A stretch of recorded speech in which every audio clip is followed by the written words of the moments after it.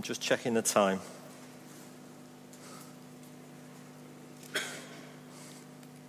Here we go. Okay, so we're in our series, Believers in Action. We're looking at Acts chapter 9. So if you've got a Bible and you want to turn to it, if you've got an app or whatever, then please turn to Acts chapter 9. We'll be looking at Paul's conversion. One of my favourite films, and actually the first film that I bought on DVD, even before I had a DVD player. Anyone, do you want to guess what it might be? No, it's not Forrest Gump. Forrest Gump. No, I'll put you out of your misery. It's The Matrix. One of my favourite films. Now, I don't want to spoil it if you haven't watched it, but the hero of the film is a guy called Neo. The clue is in his name. He's the one. Now, Neo believes that the Matrix exists, and he also believes in this mythical guy called Morpheus. But he doesn't know how it works. He doesn't know what it is. He just believes there's something called the Matrix. And he meets this guy, Morpheus. They come and find him. And they offer him a choice. Take the blue pill or take the red pill. Now, the blue pill is to forget about the Matrix and to just go on living. Whereas the red pill opens up his eyes to what's really happening in the world. And what's really happening in this world, that humans are being used as batteries to produce energy for the machines. Now, just whet your appetite. That's in the trailer. It's all in the trailer. I'm not telling you what happens.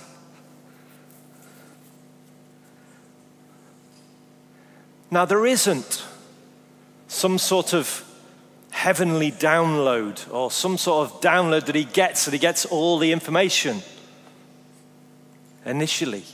But once he's out of the Matrix, they understand. He gets a download. And all that I think it's Kung Fu. He does Kung Fu. Learn Kung Fu and he puts the thing in, I can do Kung Fu. Now what we're looking at this morning is Paul and his sudden conversion. He didn't get some sort of download that all of a sudden became this super apostle. And his sudden conversion wasn't as sudden as we think. So I'm going to take you through the conversion in Paul, an encounter with God. Paul, as he becomes known, goes on to write the majority of the New Testament. It's no accident. He encounters God. He's been seeking God.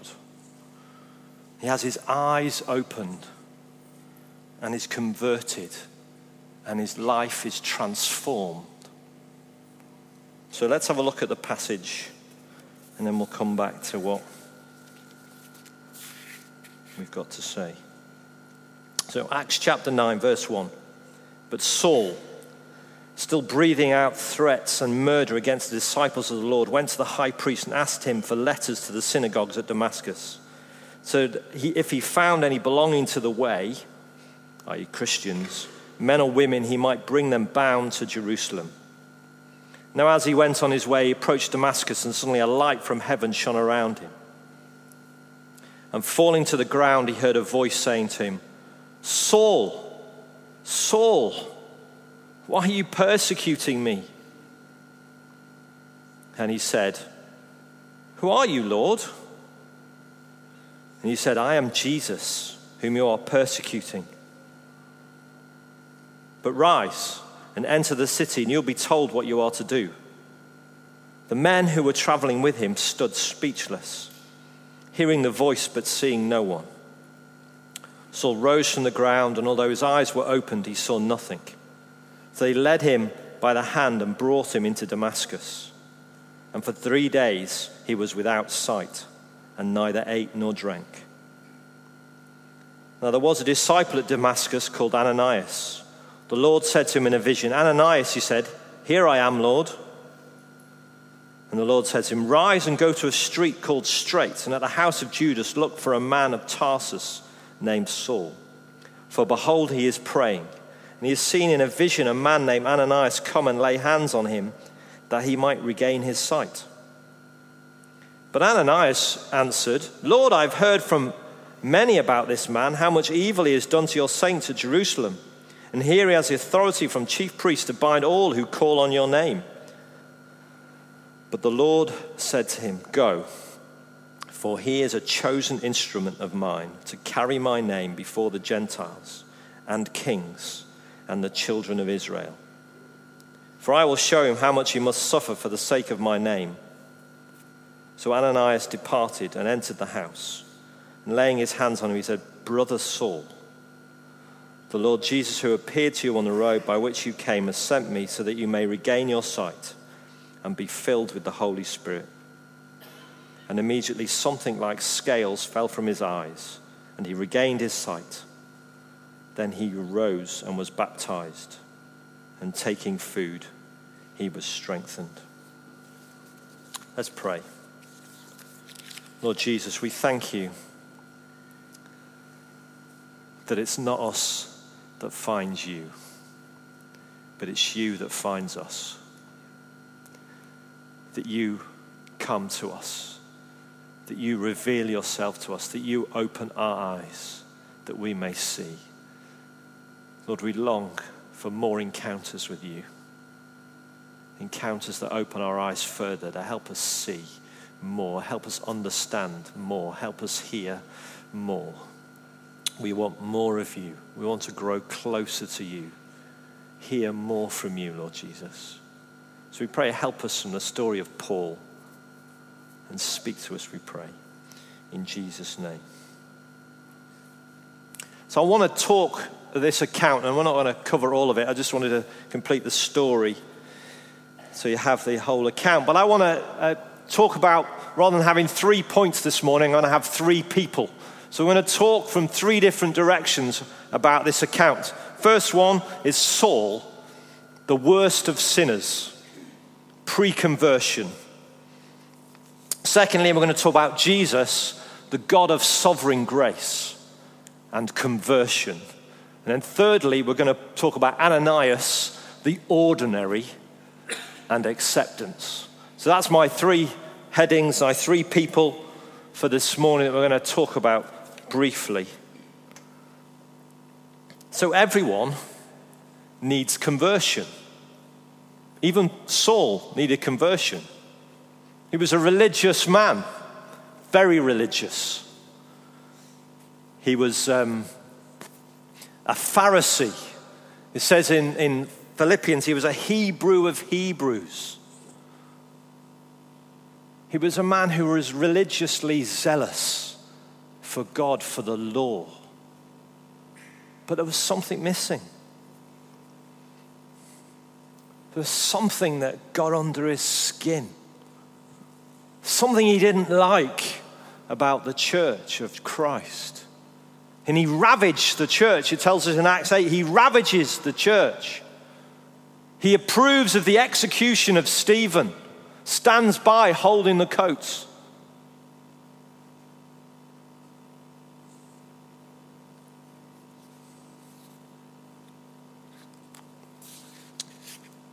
Luke is the writer of Acts, same as the book of Luke. And Luke went along with Paul, was on Paul's missionary journeys later. So we believe these accounts because we think that Paul is actually telling Luke. He's telling him what happened. Now it's quite significant. There's 2 other accounts of Paul's conversion in Acts. Paul retells it himself in Acts 22 and also in 26. So we'll refer to those a little bit later. But it's important. This is what Paul says about himself in Acts 26. He says, "I am a Jew, born in Tarsus, but brought up in this city, educated at the feet of Gamaliel, according to the strict manner of the law of our fathers, being zealous for God as all of you are this day. And he's talking to Jews. I persecuted this way to death, binding and delivering to prison both men and women. As the high priest and the whole council of elders can bear me witness, from them I received letters to the brothers, and I journeyed toward Damascus to take those also who were there and bring them in bonds to Jerusalem to be punished. There's Paul's summary later of what he intended to do in Damascus. Damascus was quite a long way from Jerusalem, about a week's journey, taking quite a decent amount of time, about 150 miles. He didn't have cars.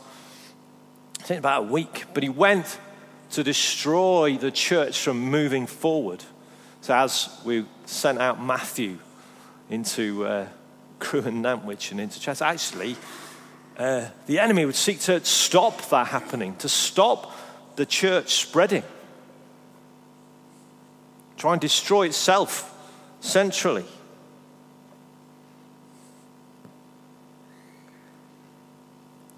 He says once he's converted some remarkable things about himself in his pre-Christian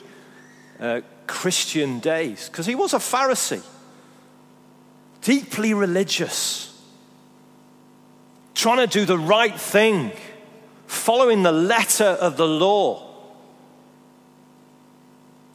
But he calls himself in 1 Timothy 15, and I'll just read through this. 1 Timothy 1, 15 to 17 says, the saying is trustworthy and deserving of full acceptance, that Christ Jesus came into the world to save sinners, of whom I am the foremost. So I am the worst. I think it says I think it's probably the King James says, I am the worst of sinners. But I receive mercy for this reason, that in me, as the foremost, Jesus Christ might display his perfect patience as an example to those who were to believe in him for eternal life. So Paul says, but I was the worst of sinners. I thought I was religious. I thought I was doing everything right. But when I look back now, I see that I was the worst. I sought to destroy the church. The King James translates this passage slightly differently. As an example, it says, or a pattern. Actually, Paul says, my salvation, my conversion is a pattern, is an example for all those who are going to believe. We might think it was a sudden thing, a flash of lightning on a road. But actually, there's a process going on in Paul's life. So what of Jesus? Jesus, the second person in our account, the God of sovereign grace who brings conversion. He's the most remarkable person in this thing, in this account, in this world. He's not only died to save Paul, who's rejected him and seeking to kill his followers, but actually Jesus encounters him and says, you're persecuting me. We'll come back to that in a moment. So what do we think? Is Saul's conversion typical? We're saying, well, my conversion wasn't like that. I didn't get a light flashing on the road. I didn't have an encounter with Jesus when he spoke to me audibly. I haven't done any of that. If I'd had that, I'd have come to faith. I'd be just like Paul. Because that's the question, isn't it? Why don't we live like Paul? Why aren't we seeking to travel around preaching the gospel, seeing people healed, caring for folk, being content in life? Paul says, I'm content. I know how to be content. Whether I have a lot or I have a little, I'm content. There was something that changed in Paul, and it changed at this point in his life. But there was a lot of things that went ahead and a lot of things that come after. What happens with this first encounter? Because there's three things, three parts of this conversion that come, and we're going to cover them quickly, but it's this sense of there's an encounter with God. That his eyes are open up, because Jesus comes and does these things. Jesus comes, it needs an encounter. We need to encounter Jesus, because Jesus opens spiritual eyes. As Sylvia brought last week, talking about spiritual sight. And then finally, conversion is the end of a process. So what about this first encounter? Well, there's a bright light, it says in this passage, blinding him and knocking him to the ground. We don't know. He may have been riding a horse. Doesn't tell us in the Bible. Often we have pictures where he was knocked off his horse. We don't know that. And the voice speaks to him with a question. Saul, Saul, why are you persecuting me? So why does he say his name twice? Well, it was a form of infection. Saul, Saul, son, son, why are you persecuting me?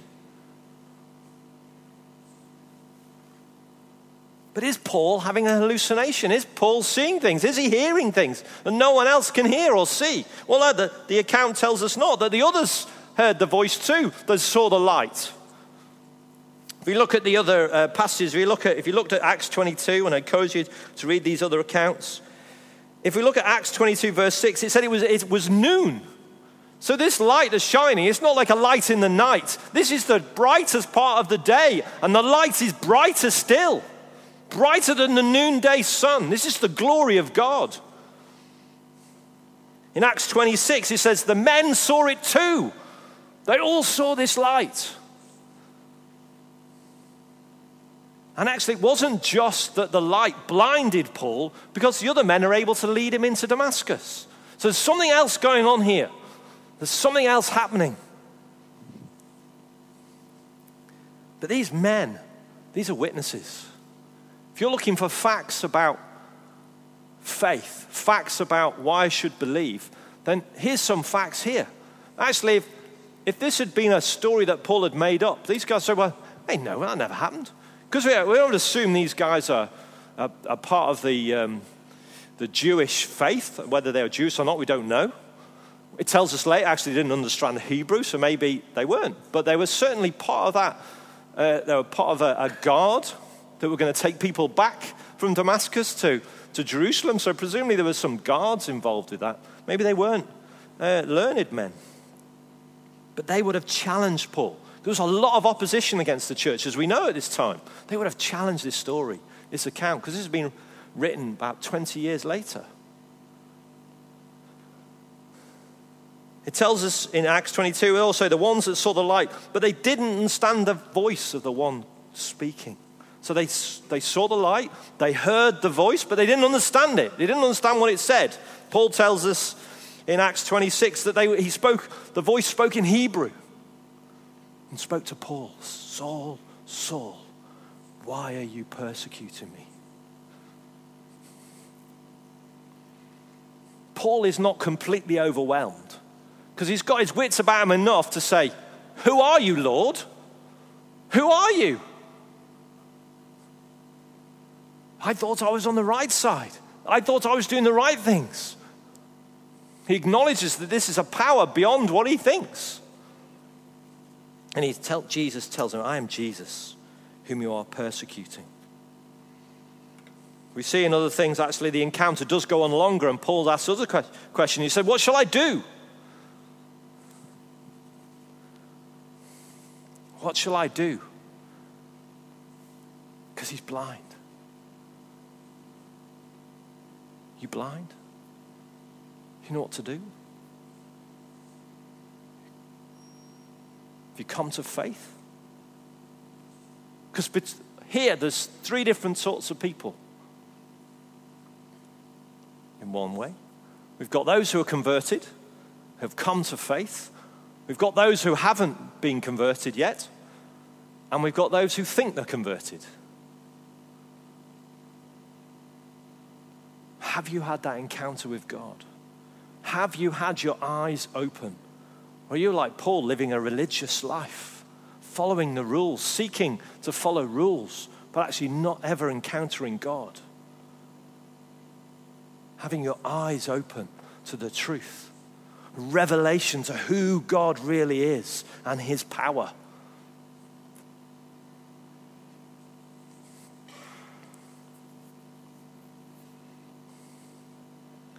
This is what Jesus says to him. He says, rise, this is in Acts 22, verse 10. Rise and go into the city, and you will be told all that is appointed for you to do.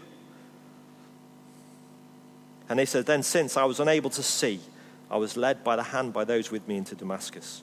And then in Acts 26, we get a little bit more.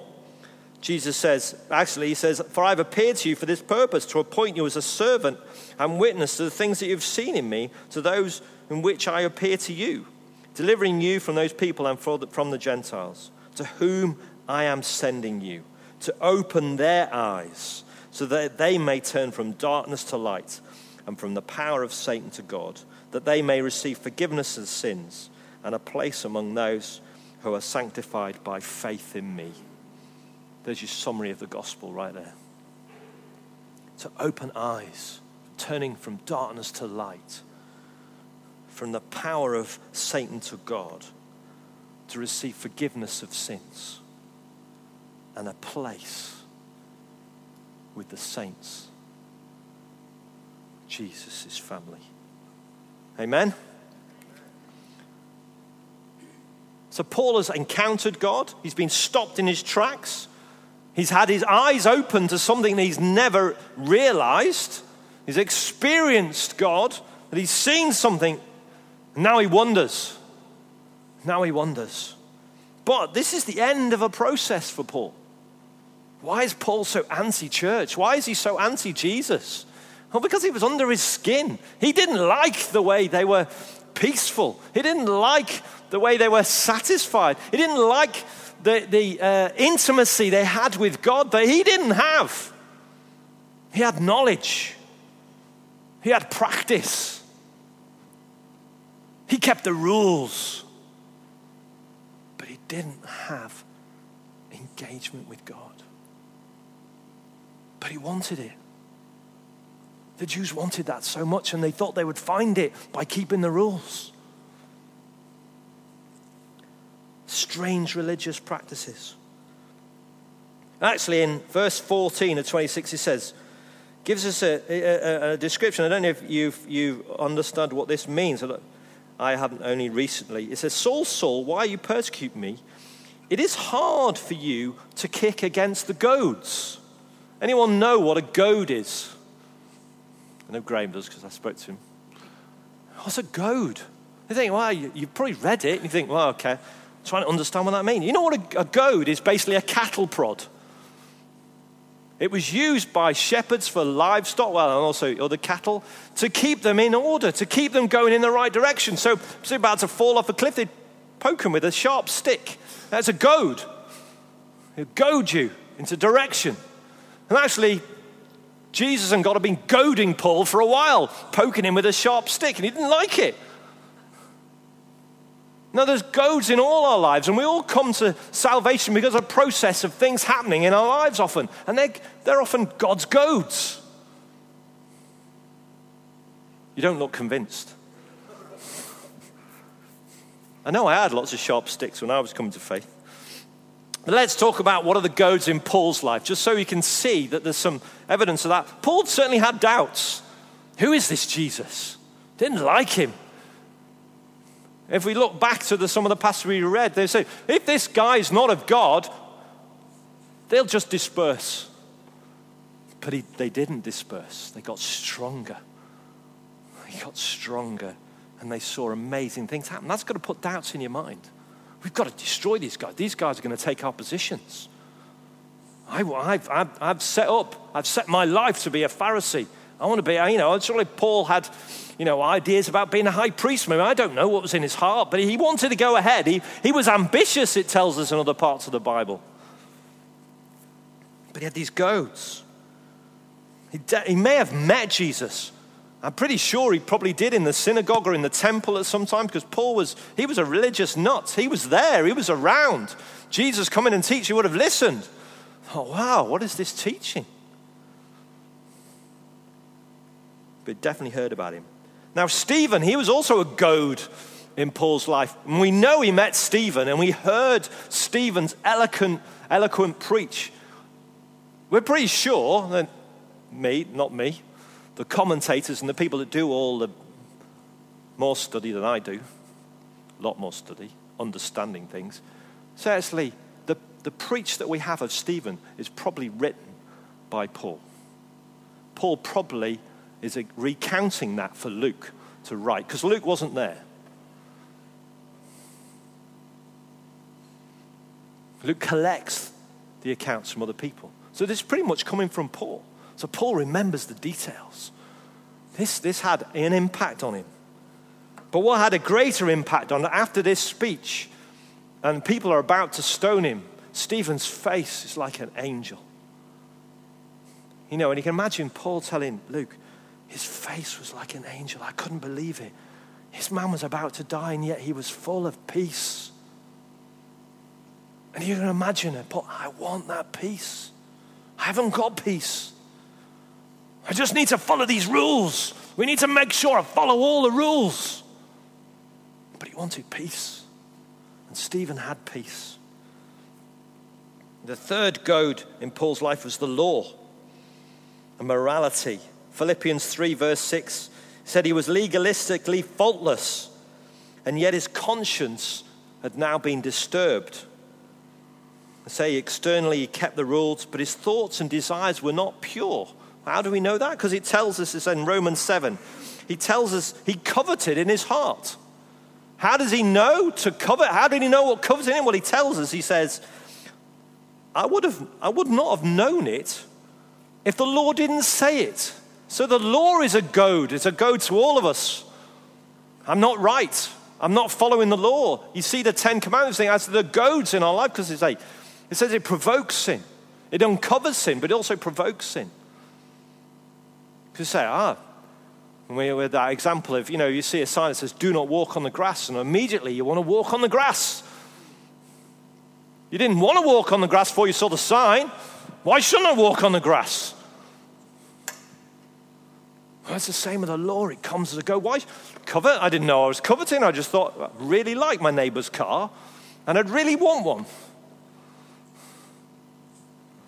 And he left his lights on last night.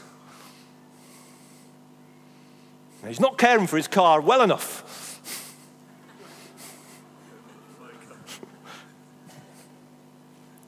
It's what John Stott says.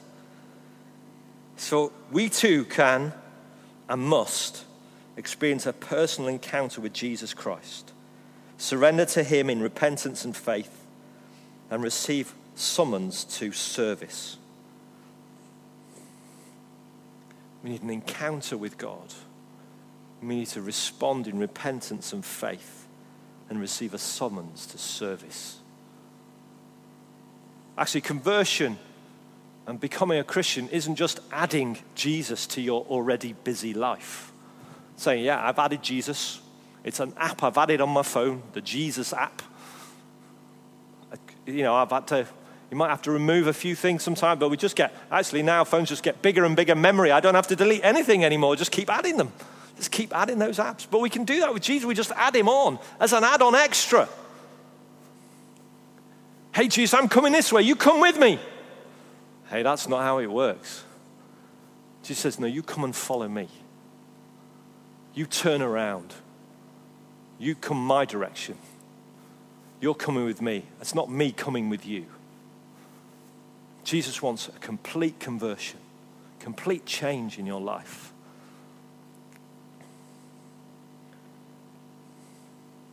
Do we all need a Damascus Road experience? A lightning flash? Falling to the ground, hearing an audible voice? Perhaps in Aramaic to make it all the more authentic? Do we need to be on a road near Damascus in order for God to speak to us? No, we don't, do we? But we do need this process. We do need to encounter God. We do need our eyes opened. We do need to realize actually God is goading us and coming to us and saying, come on, I want you. Come and follow me.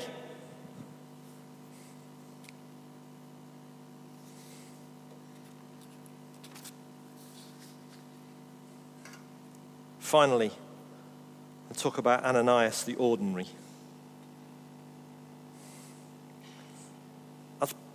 As Saul enters Damascus, led by the hand, he commits himself to pray.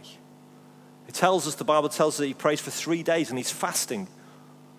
What do you think he's praying? It's my question. What was Paul praying? Forgiveness? Was he praying for forgiveness from his past? Forgiveness for what he'd done? He's praying wisdom for the future? Or was he worshipping in the now, saying, God, so grateful for your mercy, that you would save me, a sinner. And Paul, this is how Paul expresses his heart in Romans 8:15. It says, for did not receive the spirit of slavery to fall back again into fear, but you have received the spirit of adoption as sons, by whom we cry, Abba, Father. Hey, Paul engages. I mean, we don't know. I'm not saying he got this then, but I'm saying that's the truth that we come into. We come into a truth that God is Father. Abba, Father. He's close, he's loving, he's full of grace. He's not there with a big stick and a list of all the things that you've done wrong. It's a loving Father. But at the same time Paul's praying, God speaks to an ordinary guy called Ananias. Any ordinary people here? I'm ordinary. I'm very ordinary. But God does something with Ananias that's absolutely extraordinary. This man is not just, this is tough. You can imagine. There's this guy coming to town, he's called Saul, Ananias. He was there at the stoning of Stephen. He's arresting Christians day by day. He's going into their homes. He's dragging them out, taking them to the chief priests, they're locking them in jail. They've beaten the disciples. He's coming here to Damascus, Ananias. He's coming here. He's after us. Ananias, I'm staying here. I'm staying here. Faithful. Courageous. Brave. You brave in your situation? It might be quite straightforward. But God has put you in a place. Are you staying where God has put you? Are you faithful in what God has given you? Are you obedient to what God is saying to you? Ananias expresses some doubt, doesn't he? He says, hang on, God. I mean, God's happy to engage in dialogue with us. That's what prayer is, dialogue. We pray, he speaks. We speak, he prays. Well, that's not quite right, is it? Prayer is communication. We think, we need to speak in a special language. No, it's just talking. Dialoguing with God. God says, he's my chosen instrument. Whether the dialogue went further, you think, really? Saul? Tarsus? It's like saying, Graham of Bebington? My chosen instrument? Really? Are you mad, God? Yes, I am. I'm using him. Now we're all in that situation. We think, use me? Now, those of you Christians, actually, God calls you me? What can I bring? Yes, you. Or perhaps you look around and think, why is God using him? Why is he not using me?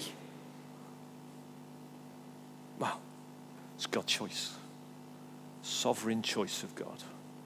We don't understand sometimes. We don't understand the mystery of what God does and why he chooses some. Gives us, but we have to just obey what God has put on our hearts. So Ananias obeys. William Barclay calls him the forgotten hero. He goes to Saul. Surely, like he's almost thinking, well, I'm believing this is a prompting from God. He's spoken to me, I'm going to go. But it's almost like walking into the police and saying, I've committed this offense that you're looking for people for. And he goes and he finds Saul praying. And he lays hands on him. Hands for the Holy Spirit. Hands that are gentle. Hands that are accepting. Because he's saying, and he calls him Brother Saul. Brother Saul. There's acceptance. Acceptance of someone who wanted to kill him. Acceptance of someone who might have killed his friends, arrested his friend. But he receives and accepts him. What are you accepting from God? Are you accepting what God's put in your life?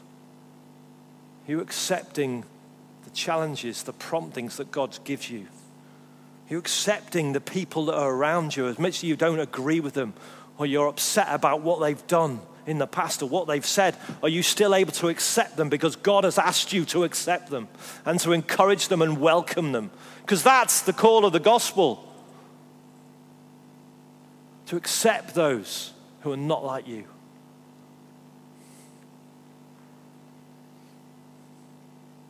This is what he says. He continues, the Lord Jesus who appeared to you on the road by which you came has sent me so that you may regain your sight and be filled with the Holy Spirit. And immediately something like scales fell from his eyes and he regained his sight. Then he rose and was baptized. And taking food, he was strengthened. Paul's eyes are now completely open. Spiritually and physically. He can see. He can see what he's done. He can see that God has called him. He can see that there's a job to be done. He can see what he's going to do in the future. Can you see? Can you see what God wants you? Have you opened your eyes? You allowed God to open your eyes? Are you encountering God on a daily basis? Are you asking him? Are you in a process? Because we're all in a process, even when we come to faith, process of becoming more like Jesus.